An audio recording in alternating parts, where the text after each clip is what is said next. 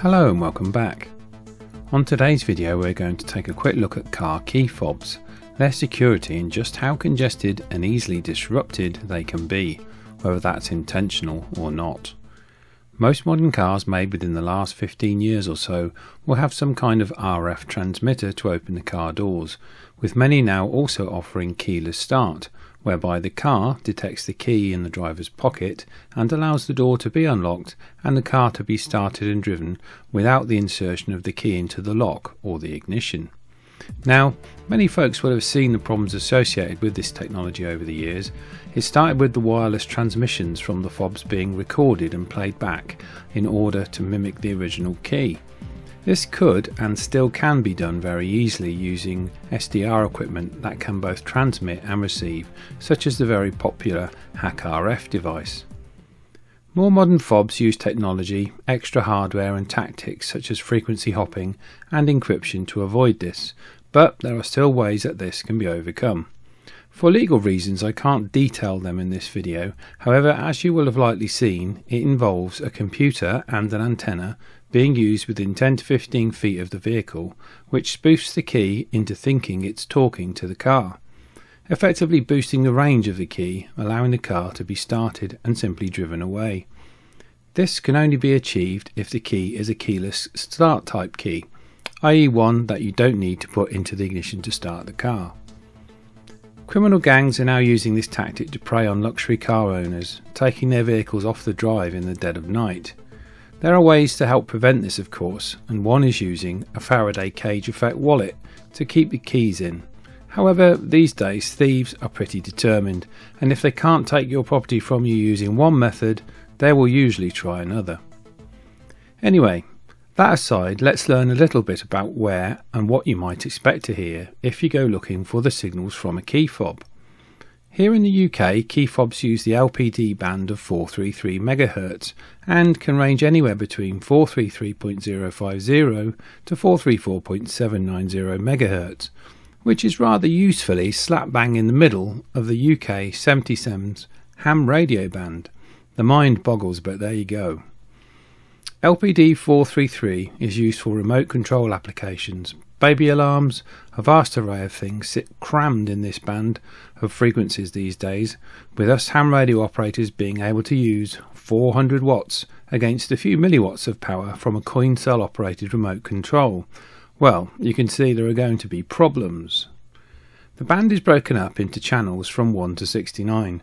And if you start at 433.075 or 315 megs if you are in the US using your SDR or your scanner and hold down any button, you will quickly find your key fob and the data stream that it outputs. Now, if you're having issues with opening your car from time to time, first obviously check the battery, but make sure you've got a note of the frequency of all of your fobs, as you might be the victim of local interference or a directed attack. This does happen more often than you might think. You may find that your fob is spread spectrum frequency hopping, so it will be less likely to be affected. However, very strong local signals can deafen the receiver in the car, leading to even that not being operational. I live in a busy residential area and have a rooftop antenna. Here you can see on the waterfall many car fobs being used. Some of the activity are other signals, but most are car fobs. Now, I mentioned the intentional and the unintentional use of this frequency. Well, it's super easy, barely an inconvenience, to detect the frequency of a device in this frequency band and disrupt it. A friend works as a security guard in a local supermarket, and she told me that a while back they had a spate of people using handheld radios to disrupt and distract car users laden with shopping bags, who would then distract them further by offering to help them open the doors whilst their accomplices took goods or purses out of their bags. Here is the frequency that my Nissan Leaf uses. Even with the dummy load attached in the end of the radio, there is still enough power to disrupt the signal from my remote control, preventing me from opening the car doors. Because the LPD band sits right in the middle of the ham radio band, not just cheap, wide-banded Chinese-made radios, but proper, top brand names from the likes of Yaesu, ICOM and Kenwood will transmit and disrupt this band very easily indeed, and don't forget with many hundreds of watts if required.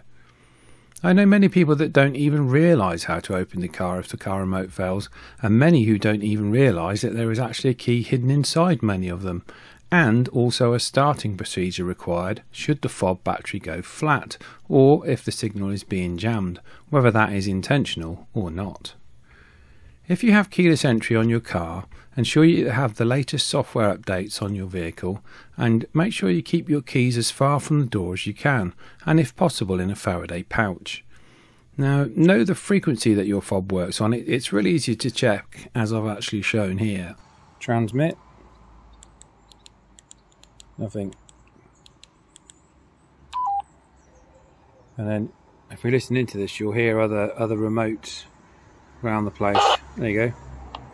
There's another one. So there are all other remotes going off, so you can see they're absolutely everywhere. With a Chinese radio, or there are even devices cheaply available online that will do it also. Make sure that your fob battery is changed before it goes flat or weak. These days coin cells are so inexpensive. Learn how to swap the battery so you can do so when needed. So next time when you're scrolling about on your SDR and you see these signals, you will know what they are. So why not get your fob out and check it? Also, whilst we're on the subject, let's talk about losing your key fob. Now, I have been asked on a number of occasions over the years by mates who have lost or mislaid a car key in their house if there is any way to detect it, and the answer is yes and no. If your key fob is a keyless entry fob, then technically you can use equipment to mimic the car and identify itself, and in turn at least letting you know your key fob is near. However, this equipment isn't exactly off the shelf, is expensive, and in many cases its use would not be legal if it were being used to boost the key. Now, if your fob is not a keyless entry fob, then put simply your only hope is your eyes and a bit of luck. I was always told to look in the last place you would look first, like in the fridge, even the freezer drawer, in the garden, particularly if you have little ones. I found all sorts of things in the washing machine over the years. Keep your keys safe. Know the frequency, so if you are having problems in a particular location, you might be able to find out who the culprit is using a cheap SDR. And in the case of losing keys, I can't stress enough just how important a key finder fobs are for your house and your car keys. You don't have to go for anything too expensive or anything using an app. We use a very simple RF key finder. They often use the exact same battery as your key fob, and I would recommend changing them at the same time as you change the key fob and regularly testing that they work. Right, I hope that you have found some of this useful. Please like and subscribe. Catch you on the next one.